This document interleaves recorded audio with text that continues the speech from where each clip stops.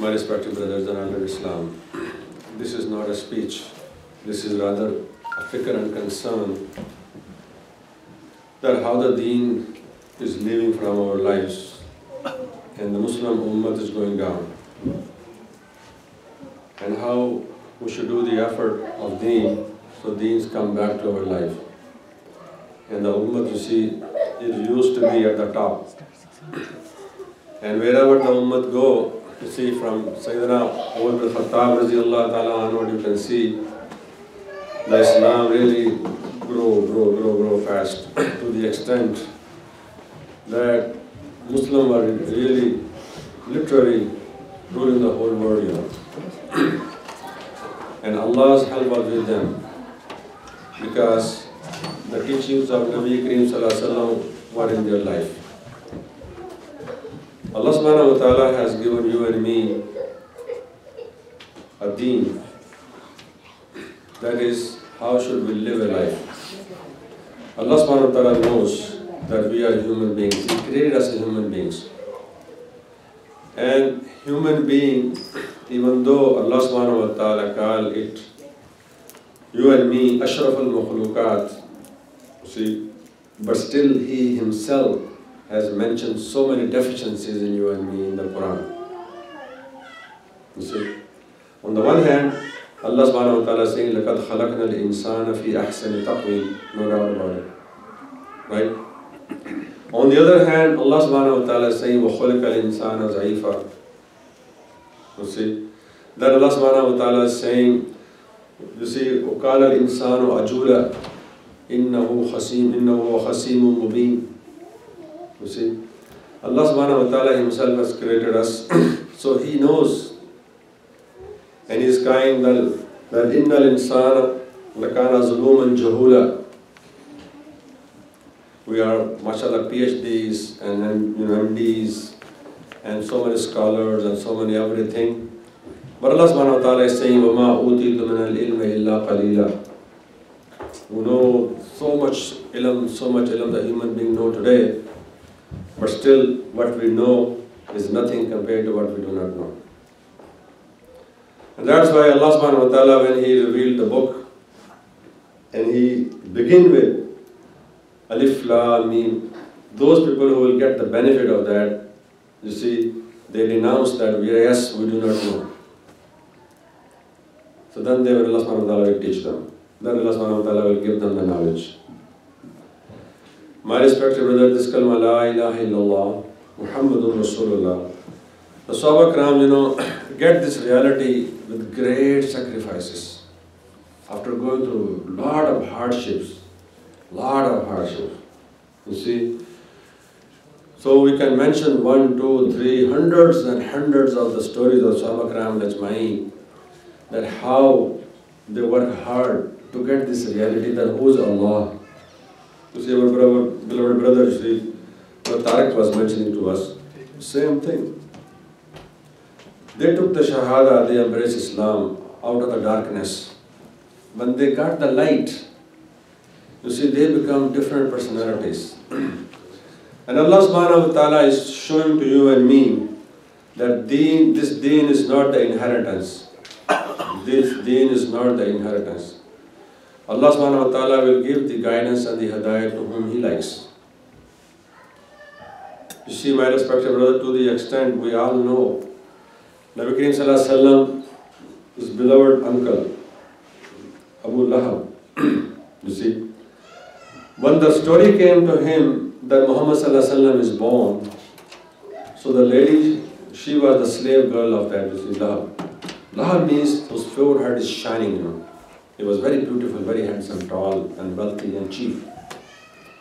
So there you see lady with the sign of his finger, they say, Sobia, you are free from today. She's that slave girl, he freed just like because of the happiness and joy. And then he feeds so many people because of the joy, because Prophet ﷺ was born as an orphan. You see? The same, you see, uncle, you see, when Prophet ﷺ gave the message, and he was the most, you see, enemy of Nabi ﷺ. Prophet ﷺ is going and talking to the people, And on behind, he's also doing the gasht. He's behind Nabi Sallallahu Alaihi Wasallam and telling the people, do not believe my nephew. He's Majnoon. You see? Because they feel that Prophet Sallallahu Alaihi Wasallam is bringing some other religion or something. See? So my respected brother, this Hadayat, Abu Talib, father of Ali Raziallahu Ta'ala anhu, and father-in-law of Fatima Raziallahu Ta'ala anhu, and very close to Nabi Sallallahu Alaihi Wasallam. You see, when Prophet Sallallahu Alaihi Wasallam lost both of his parents, you see, and also his beloved grandfather passed away, Abu Talib, you see, he was a real shield on Nabi Sallallahu Alaihi Wasallam. You see, when he passed away, the Prophet Sallallahu Alaihi Wasallam said, it has not even passed 1 month. Nabi Sallallahu Alaihi Wasallam said, oh my uncle, I really miss you. Because the enemies, you know, Kufar Makkah, they start giving him so much hard time. You see?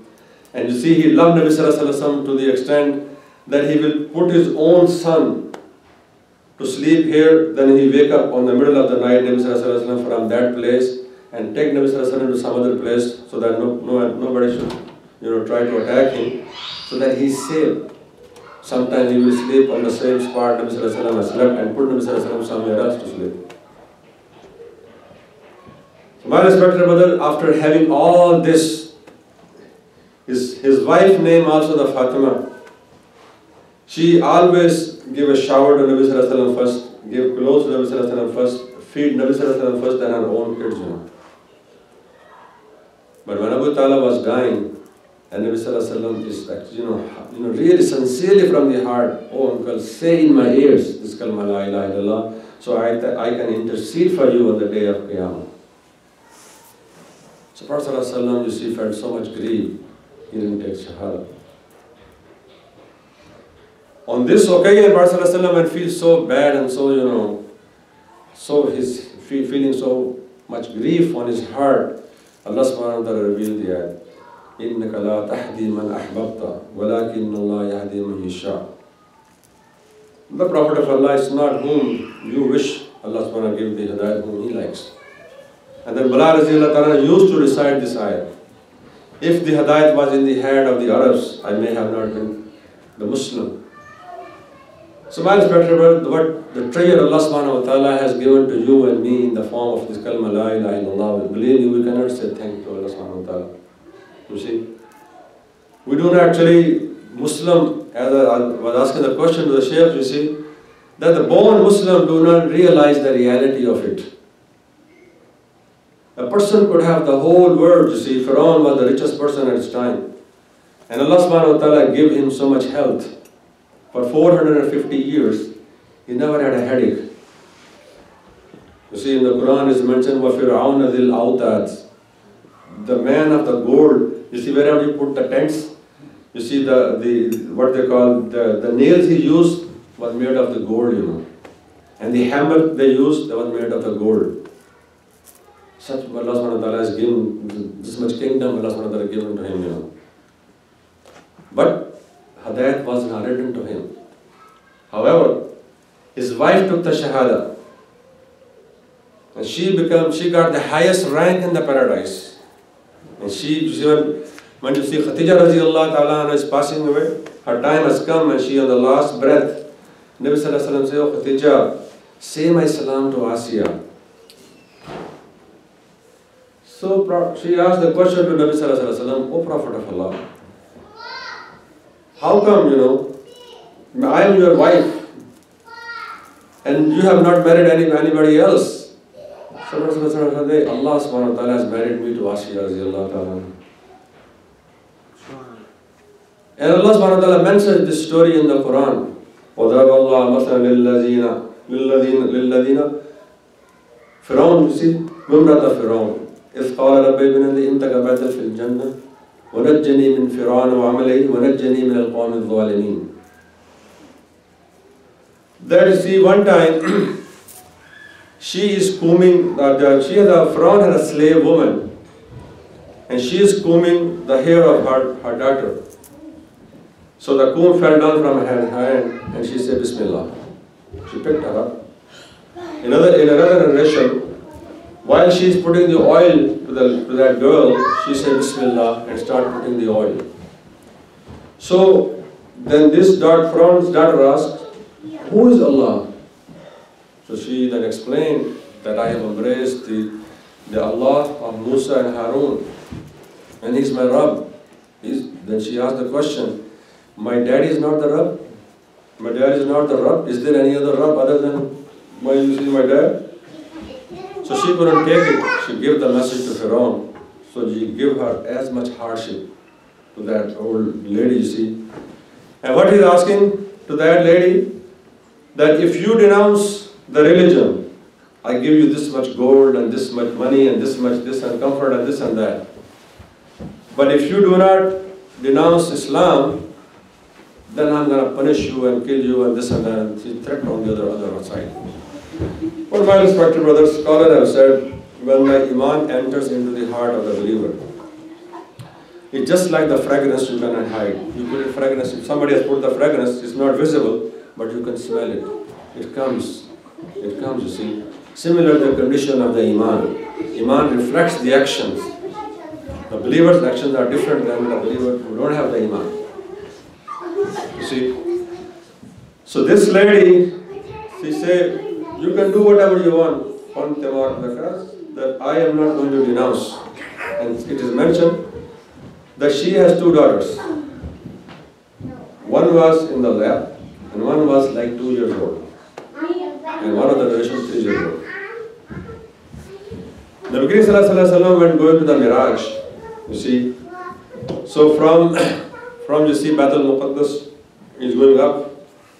So soon he goes up a little bit, so the fragrance coming from the paradise. So Prophet Sallallahu Alaihi Wasallam asked, O Jibreel, what kind of this fragrance it is? And then he is narrating the story to Nabi Sallallahu Alaihi Wasallam. In my words, I am telling you. That what happened to the slave lady and this and that. And O Prophet of Allah. So Pharaoh snatched the girl. He burned the oil over there. And in front, a lot of people came to see, because he has punished her. He has, kept her hungry and for so many weeks and so many days, and she's not denouncing Islam. She said, once I say La ilaha illallah Musa Kalimullah, and I believe in the Allah who is the sustainer of the 7 heavens and 7 earth, and we are also going to back to him. Or she's saying, oh Pharaoh, he is also your Rabb, whether you believe it or not. Whether you believe it or not, he is our Rabb. He is the Rabb of all the mankind. But he don't want, because out of the arrogance, as you see, out of the arrogance, he said, no. Because when the things come around you, the power is there, the money is there, so many people working for you, and you have full power and control, the people become blind, They cannot think in any other way. So he said, no, I am the Rabb. So he snatched, he said that the little, the 3 years old or 2 years old, and throw it into this burning oil. And of course, it doesn't take too long. You see, within minutes, she become roasted and become ashes. You see, now think about the mother.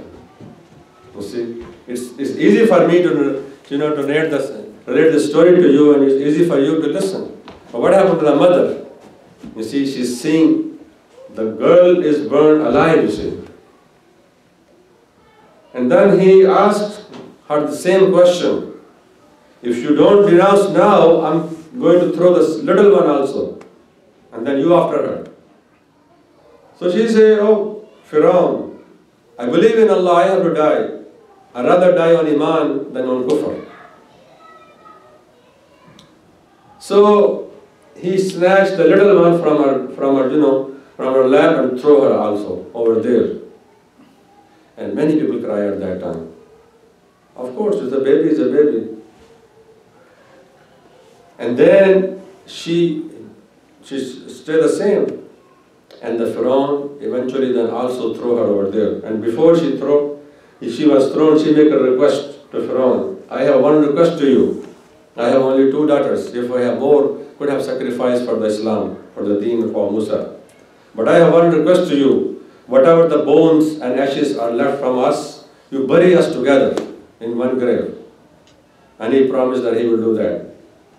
O Prophet of Allah, since they are buried on this earth, the fragrance is coming from this ground, and it will continue till the day of Qiyamah. And this Allah subhanahu wa ta'ala, when Asiya radiallahu ta'ala saw all that, so she also said that lady has so much truth in herself, she did not just deviate here and there. So the Musa's Rabb is the true Rabb. At that time she also announced, La ilaha illallah Musa kalimullah. She believed in the Rabb of Musa. You see? And then Pharaoh did the same thing to her. Soon he found out that my own, wife has become, they love each other. But she said no. She'd been the mother of Musa also. So he said, no, once I say, I believe the two daughters and the mother, I saw it with my own eyes, she was so confident. I don't see any blink on her eyes. She don't have any kind of, worry on her face. So that is the true Rabb. The message she has given to you is the truth. He is our sustainer. He is our Rabb. So then, Pharaoh cut down her food, kept her hunger for a long time, and then kept her as a prisoner in the house. Doesn't work for months and so, and he's so upset.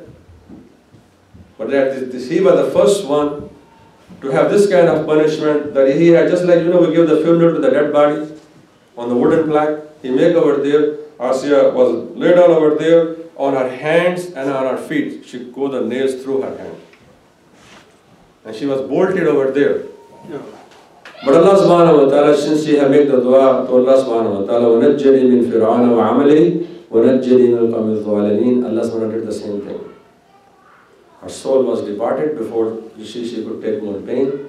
And Allah subhanahu wa ta'ala also accepted her dua. The highest place near the worship of Allah subhanahu wa ta'ala is Maqam al-Mahmud. Nobody else can do it, And she being a woman, how can she be there? The Prophet ﷺ was married to her, Because this place, highest place, is going to give to Nabi ﷺ. My respected brother, the point here is the Hidayat. To believe in Allah, to believe in Muhammad ﷺ is a true gift of Allah subhanahu wa ta'ala. It is given to whom He likes. This Hidayat is given to whom Allah subhanahu wa ta'ala likes. So my respected brother, we know that Namrud, he threw Ibrahim on the fire, right? And he saw for 40 days, the fire has not done any effect. Soon Ibrahim came out of the fire, he went to him. That you have seen that I am alive, this fire which they burned, which they collected the woods and all those material which ignite the fire. And they make a big hole and big ground. Just like we do the construction of a building. The more high building you have to go, the more you go deep into that. That kind of situation they have it. The whole city of Bible, they collected the woods because they want to take the revenge, Na'uzubillah, from Ibrahim because he has cut down all their idols, statues. He said, oh Namrud, don't you see that my Allah is Haqq, my Rabb is Haqq? Don't you see that fire has not done, not even my single hair was burned? I'm not going to mention the story, just want to touch this base point. But he still did not come into the fold of Islam. However, our daughter, became Muslim. My respect, the same thing happened to the Quraysh of Makkah. Abu Jahl, he is the chief of the Makkah. He is known as the very wise person of the Makkah. That is why he is called Abu al-Hakam, the father of the Hikmah. You see, his name is father of Hikmah. This is like, we call a nickname, that he's so smart. He's so smart. And Allah subhanahu wa ta'ala has given him the wealth also. He is a rich person. He has all the wisdom there. But Allah subhanahu wa ta'ala did not give him the Hidayat. Even he saw so many times, so many miracles. You see, one time Nabi sallallahu alaihi wasallam passing by, and he said, Prophet of Allah, you cannot take Shahada unless these pebbles, give the Shahada that you are the Nabi. Prophet hold the pebbles in his hand. And the pebbles from his palm is saying, As-salatu was-salamu alaka ya Rasulullah. And he heard that. He heard that. You see, he saw Nabi Sallallahu Alaihi Wasallam. He saw so many things happening. He heard the incidents of Isra and Miraj. You see, he knew. And then he reconfirmed the people, the caravan was coming from, from Baitul Muqaddas to here, to the Makkah. What happened to their camel? Nabi Sallallahu Alaihi Wasallam told them what happened to the camel. He heard all those things, but still he negated. Because Allah subhanahu wa ta'ala has not put the hidayah for him. But his son, Akrama radiallahu ta'ala, is a great sahabi. He took the shahada. When he opened the Quran and he will say, Haza kalam Rabbi, Haza kalam Rabbi, and he will fall down unconscious. Allah has given this much iman, this much love for the book of Allah. Same thing, my respected brother, that Shiva, you see, and Abi, this Mughayyira, and then see those chiefs of the Makkah, Allah subhanahu wa ta'ala have given them the garden of, dates, gardens of grapes. Allah subhanahu wa ta'ala given a lot of camels and goats and sheep and trade and everything. But they know he is the Prophet of Allah. They know, you see, that he is the true messenger of Allah. Everything is there. But Allah subhanahu wa ta'ala is holding their heart. You see, even though the message was there, they have a choice, they have a chance. And they make a fun of Nabi Sallallahu Alaihi Wasallam. You see, my respected brother, this is the great gift of Allah subhanahu wa ta'ala. He has honored us. And what is that gift of Hidayat? That we believe in Allah from the core of our heart.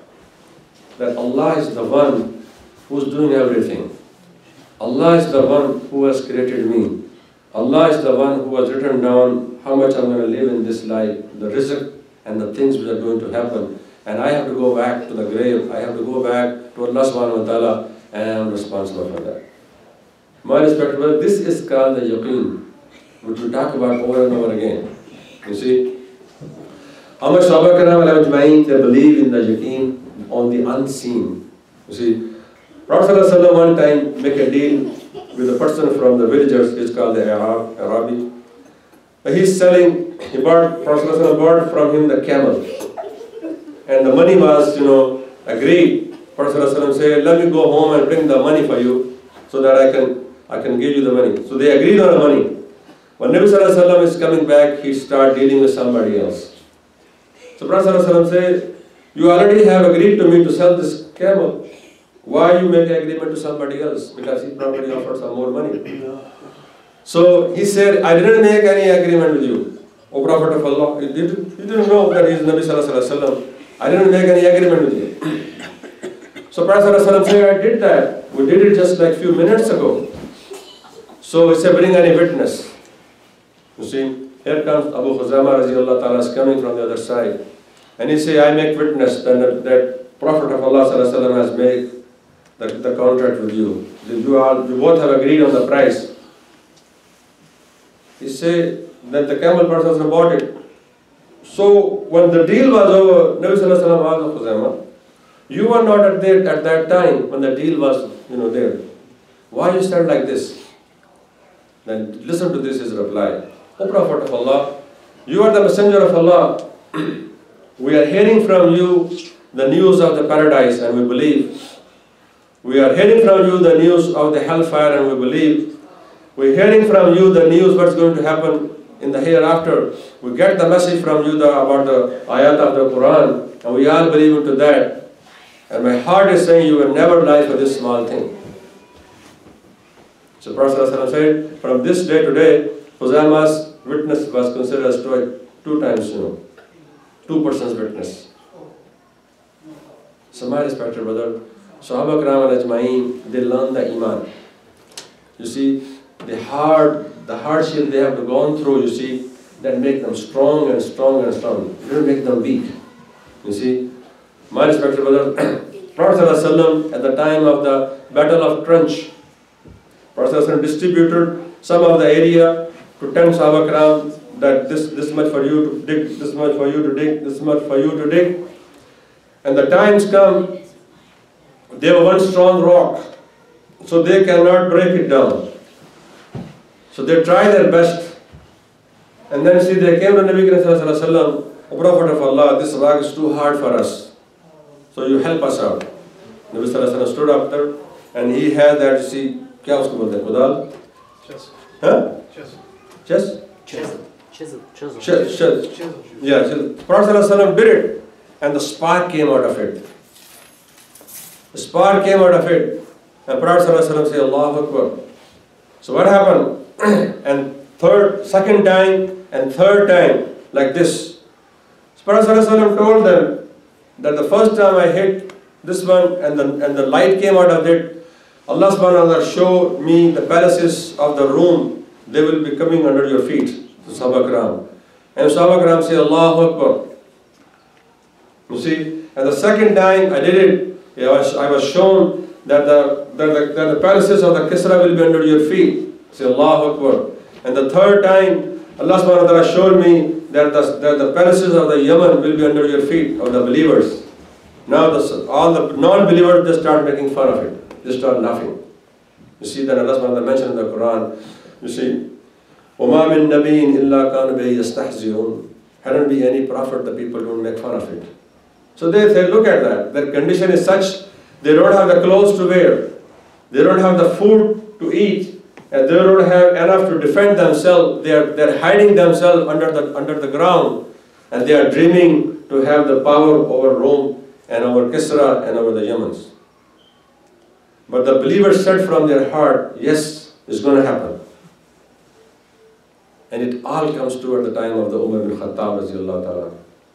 You see, one person over there came to Nabi Sallallahu Alaihi Wasallam, a prophet of Allah. Three of your sayings are very strange to me. I cannot understand what you are talking about. You are saying that the Fatah Makkah will come to us. We will go back to Makkah as a victorious. And then you're saying that the Kisra, the Rome and the Iranian Empire will also come under our feet. And you will be ruling that. And then you're saying on the day of Qiyamah will be resurrected. O Prophet of Allah, these things don't make any sense to me. You see, I see the condition of you and the people around you, they are so poor. You see, you have hardly to wear anything. You have very hard means to survive. No clothes to wear. And the things are so, you see, hard. What are you talking about? You're dreaming about those things? It doesn't make me any sense. The Prophet ﷺ said that two things you will see in your life. The first two things you will see in your life. And the third thing, I will be looking for you on the day of Qiyamah. I will hold your hand and remind you what I have said to you. You see, and this will also come true. So what happened? You see, the Fatah Makkah, Nabi Sallallahu Alaihi Wasallam is still alive. The Makkah came into the Sahaba Kiram came to the power of the Makkah, you see. Prophet Sallallahu Alaihi Wasallam went as a victorious back to Makkah. But this person did not take the Shahada. He was thinking that, you see, lusty, because Makkah was their own, they have the strength. In Medina, and this and that, this happened, this political or that political. So he did not convince himself. But at the time of the Umar radiallahu ta'ala, you see, both, the big powers were also surrendered. So Muslim came, overpowered them. Then he shivered. He said, oh, Nabi Sallallahu Alaihi Wasallam has told me that this power will also come under the feet of the believers, and I better for me, I become a Muslim. He came to Umar bin Khattab and took the Shahada. And told him that Nabi Sallallahu Alaihi Wasallam has told me these three things.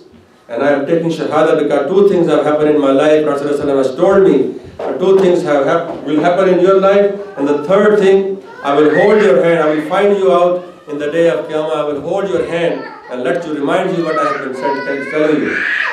Oh Umar, I am afraid. I'd rather take Shahada today, because if I die in condition, I don't want to die as non-believers. He took the Shahada. He went back to his village. And then he frequently started coming to Medina, because he wanted to learn what is the new message, what the Amirul Mu'minin is saying, how the believers are learning. So anytime he comes to Medina, Umar bin Khattab let him sit next to him. He will honor him. And then he will, go with him up to the door and see him off.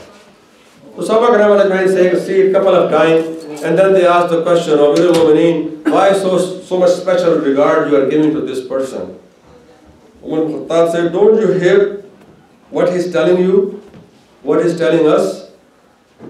The Nabi Sallallahu Alaihi Wasallam is telling him that on the day of Qiyamah, I'll find you out and hold your hand and remind you about the things I have promised to you. What do you think?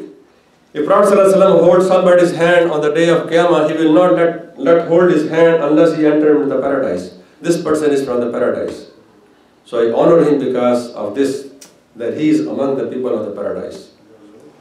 This much, love and this much yaqeen they have in their heart. My respected brother, Allah subhanahu wa ta'ala has given you and me the reality. At that time, the thing was still so many shaky, you see. Now we have the complete Quran in front of us. The seerah of Muhammad Sallallahu Alaihi Wasallam is in front of us. All the things are settled down now. You see, my respected brother, if we do not believe, if we do not follow the sunnah of Muhammad Sallallahu Alaihi Wasallam, if we do not take this route to get to our destination, really will be doomed, Allah subhanahu wa ta'ala blessed you and me to be a Muslim. I mentioned to you the incidents, you see, about the Hadayat. That's why it's very important, my respected brother, that in what are we lacking today? Our yaqeen in Allah subhanahu wa ta'ala is weak. We don't think that He can do everything. The people, you and me say La ilaha illallah, but our yaqeen is still on our shop, on our businesses, on our degrees, on our worldly things. We say yes, Allah is sustainer, but with my shop, but with my business, but with my earnings. How Allah can do that? You see, one Jamaat went, one of the Tarajim was telling, you see, we went to see somebody, he's from England. And he said, I want to go with you, but I have so many bills to pay. I want to go with you for 40 days, but how can I go? They say, make a dua to Allah subhanahu wa ta'ala, He will do. You say, Allah can do without money? He asked the question to the can Allah do without the money? You see, this is the question the believers have. So my respected brother, we're thinking Allah subhanahu wa ta'ala, just like this much resources He has. You see, his resources, kun fayakun. Innama amruhu iza arada shay'an an yaqula lahu kun fayakun.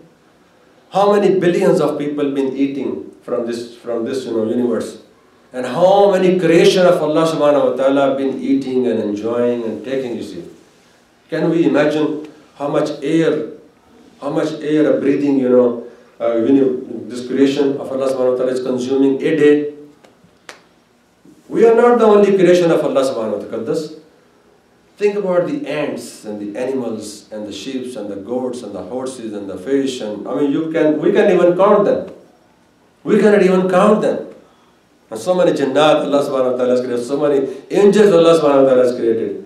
You see, my respected brother, we cannot even imagine one female mosquito, she laid down 300 eggs at a time. One female mosquito, and how many mosquitoes in our back home and here? How many flies are there? How many ants? You throw something here, the ants will come right up here. And Allah subhanahu wa ta'ala is claiming this, and we don't have a trust. What Allah subhanahu wa ta'ala is saying, anything He has created, He is responsible for their risk.